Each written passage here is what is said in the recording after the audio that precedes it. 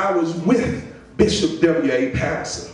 Yeah, God doesn't have his picks. If you do what people in the Bible did, you'll get what people in the Bible got. God is not a respecter of person. He's a respecter of principles.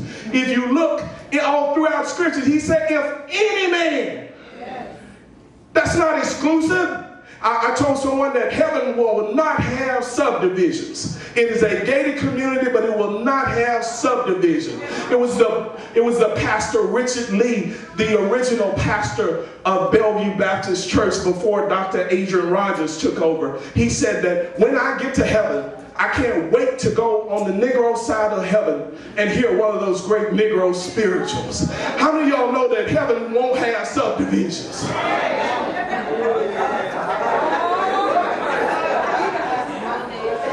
Bishop G has a good wind up on any funeral. He said that there are 3 surprises that you'll have when you get to heaven. The first one that you'll get is people that you knew wouldn't be there will be there. The second one is that the people that you knew would be there won't be there. And the third and greatest surprise is that you made it at all.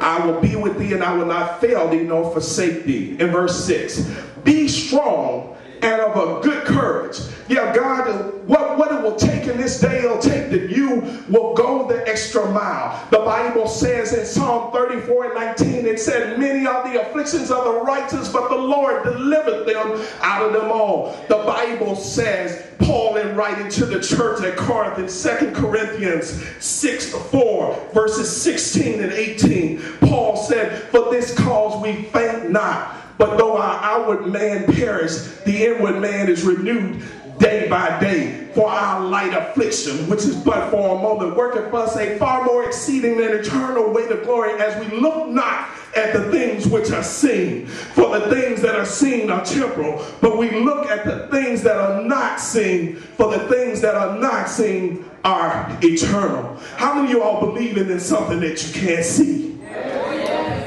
The Bible said, now faith is the substance of things hoped for, the evidence of things not seen. If you can see it, if you can feel it, if you can taste it, if you can touch it, it ain't God. See, the world teaches you, saints, the world teaches us in school that you have to see it to believe it. But I'm bringing you good gospel news on this morning that you got to believe it if you want to see it. Yeah, we serve a God that says in Hebrews 11:6, now without faith it is impossible to please God. For he that cometh to God must believe that he is, and that he is a rewarder of those that diligently seek him. I was just thinking, I was sitting here, I don't know if one of the Brown girls is in here, but I was just thinking about, Mother, when I meet people from Southside, that there's a difference. That you and Bishop Smith has installed something in these people when they go out. Never do you hardly see somebody gonna go out and severely embarrass Southside. And so there's 3 types of people. You got those folks that are saved, you got those folks that are not saved, and you got those folks that saved for real. Southside got a bunch of saved for real folks.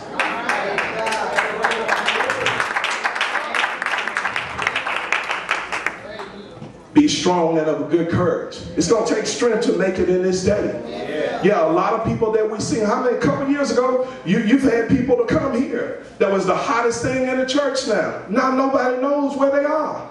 People are falling.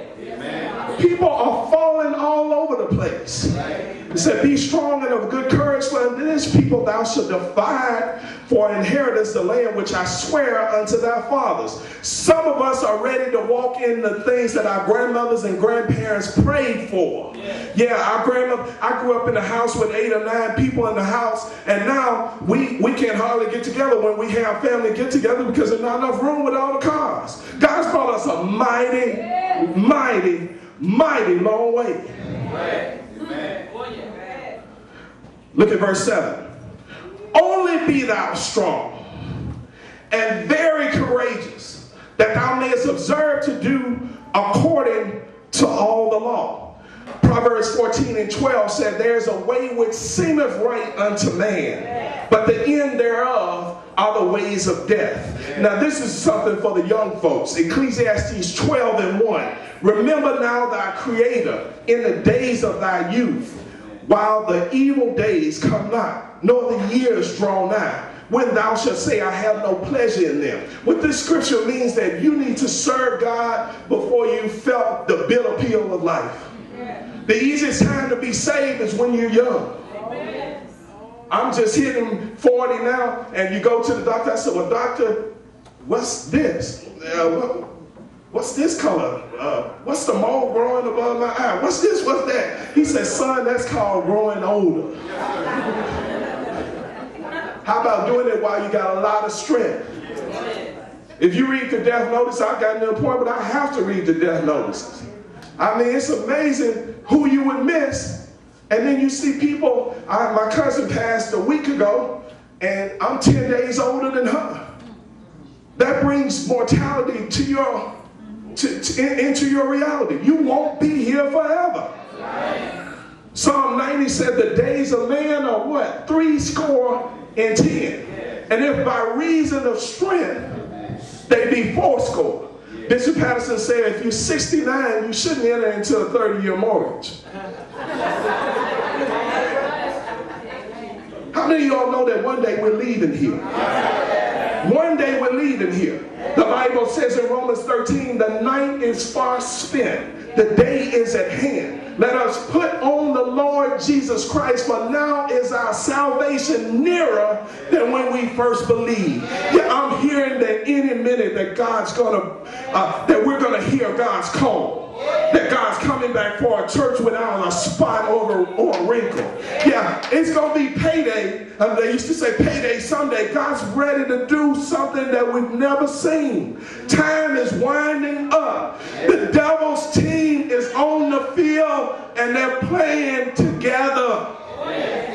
Why is the church fighting? Come on now.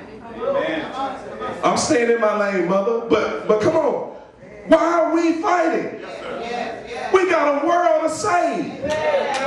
You don't have to be up here behind a pulpit. Every day I find a way to say something to somebody. You can just bump into them and just give them a word of encouragement. That one word of encouragement may keep them from going to the bridge. Come on, all of us are saved, do speak in tongues as the Spirit give utterance. Finish the sentence for me. If it ain't one thing. Now, how many of y'all know all of us are saved, but how many of y'all know that the devil comes, the devil's a strategic opponent. The Bible says that he roams to and fro seeking whom he may devour. The Bible says that he comes as a roaring lion. How many of y'all know that the devil will not hit you with one thing and leave you alone for 6 months? Devil can mess with your body, your money, your honey, all at the same time.